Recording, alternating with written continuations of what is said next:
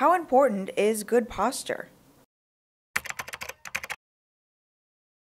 Good posture is helpful for distributing the forces of gravity throughout your spine so it doesn't overstress any specific tissues in your body.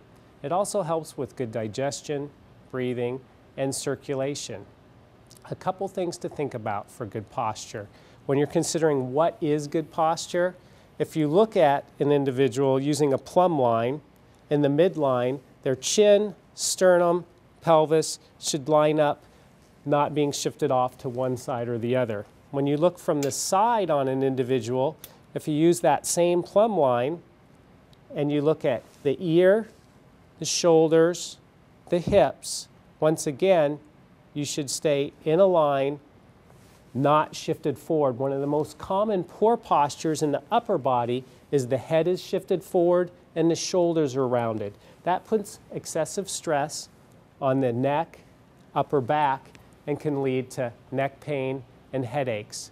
So good posture is an important consideration and something that you want to try to maintain the normal curves of the spine and that plumb line alignment.